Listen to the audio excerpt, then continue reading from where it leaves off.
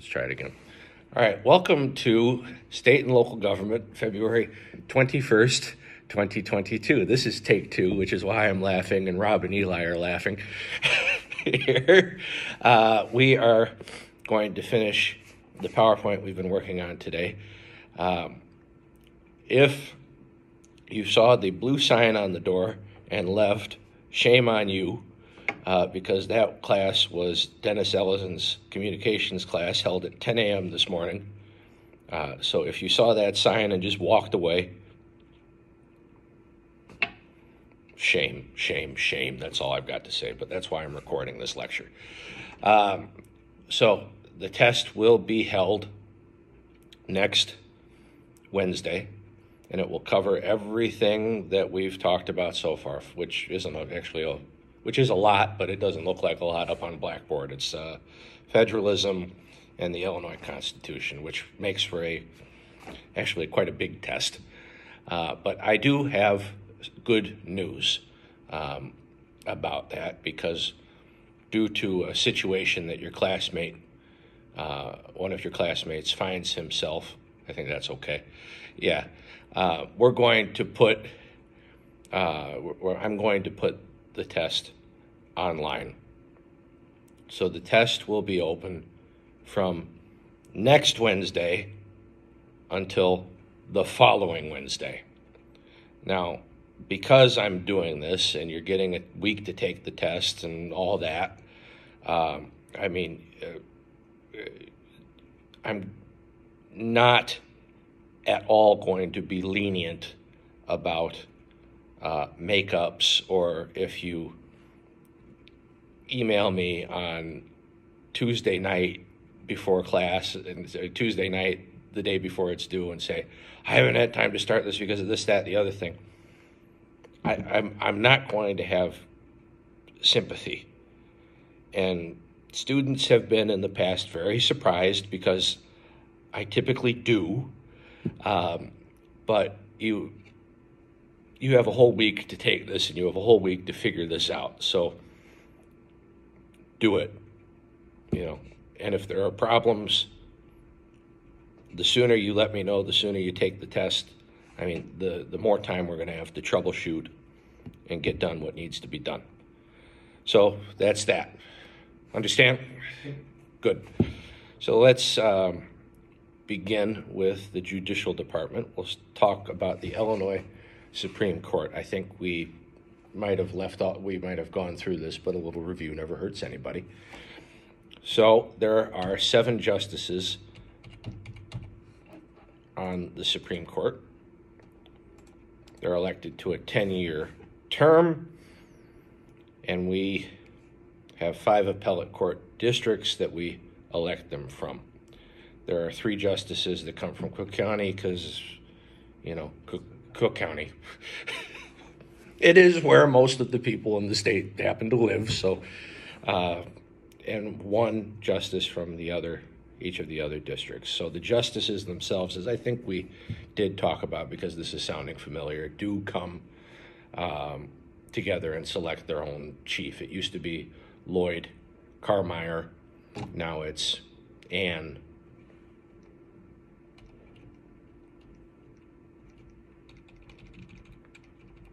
I blanked. Ann Burke. Ann M. Burke.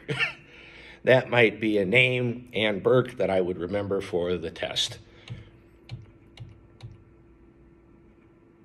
So this court, like the United States Supreme Court, doesn't have to accept any case. It can pick its cases, pick and choose, except when there's a death penalty case. They have to hear those, unlike the U.S. Supreme Court, who can pick and choose every case.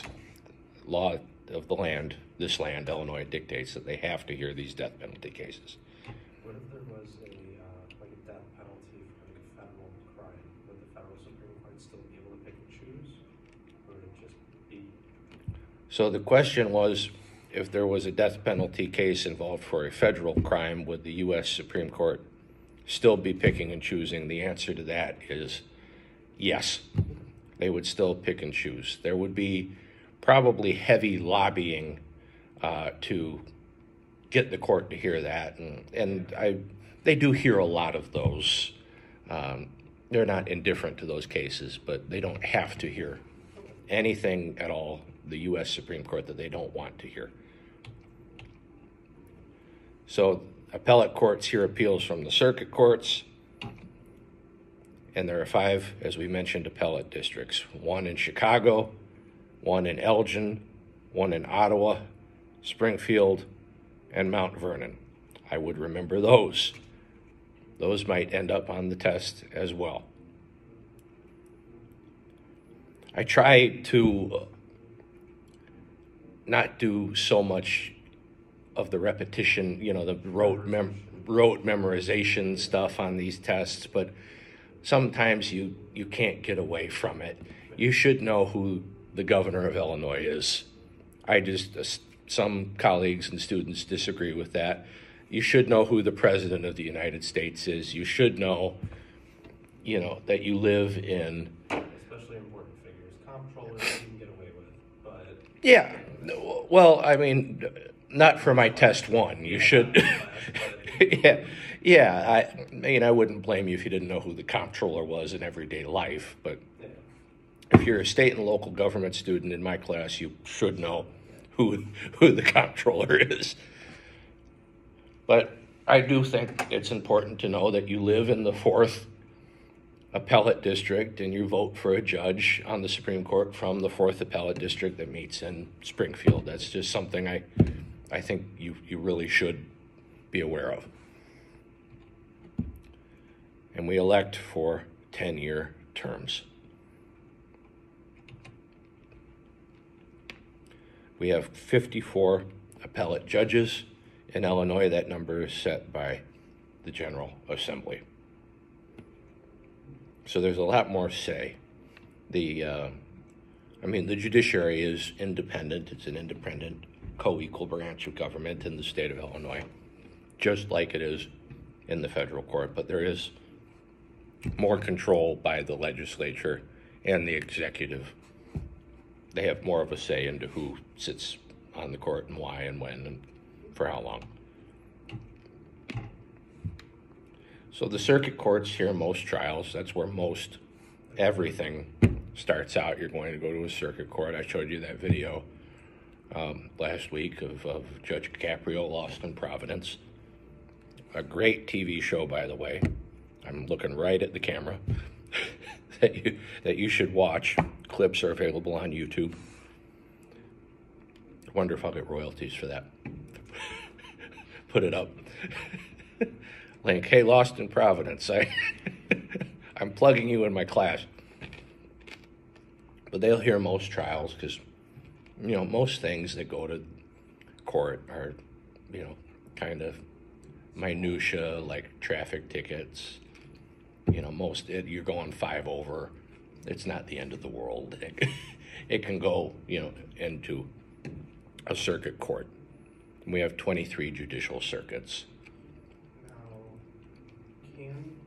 don't circuit courts also have like a court of appeals in a sense? So, okay, again, the question, just in case you're not hearing it on my phone, which I think might happen, it was asked if the circuit court has its own court of appeals. Yeah. Okay, like district. So like DuPage. I was once a felon, and I'm going through the expungement process right now. Okay. The conviction was lifted a long time ago, but I'm trying to get rid of the arrest record. So if I get like this letter back from Springfield, whatever, saying like you have a court date, I think I would go to, like it's in DuPage. I think I would go to DuPage to kind of like file a motion to appeal. Now, would I also go to court in DuPage, or would I go in like or Chicago or Springfield? You know what I mean?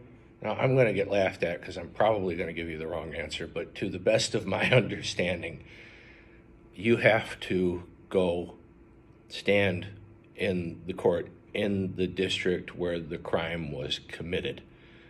So you would have to go back to DuPage, and that is its own. This is what it means by judicial circuits. I just wanted to make sure because it was appellate courts as well, so I wasn't sure if I'm trying to, motion to appeal or whatever. You know what I mean?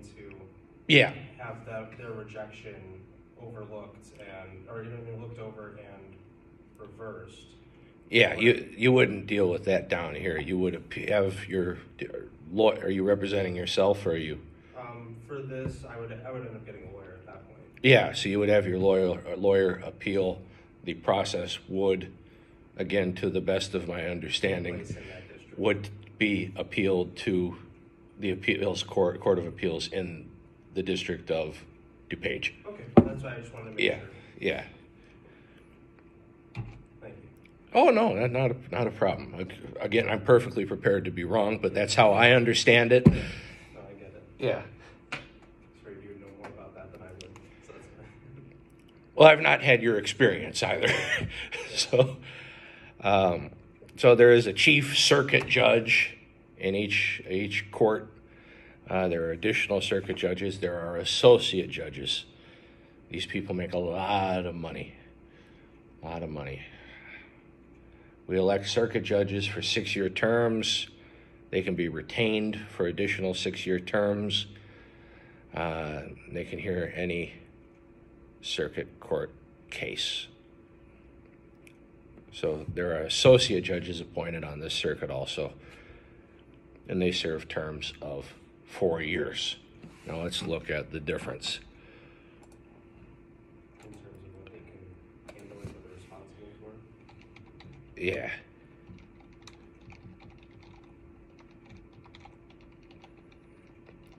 Because it's been over 2 years since I've taught this class, and I am not too proud to admit that I've quite forgotten. If you don't use it, you lose it. That's about it, yeah.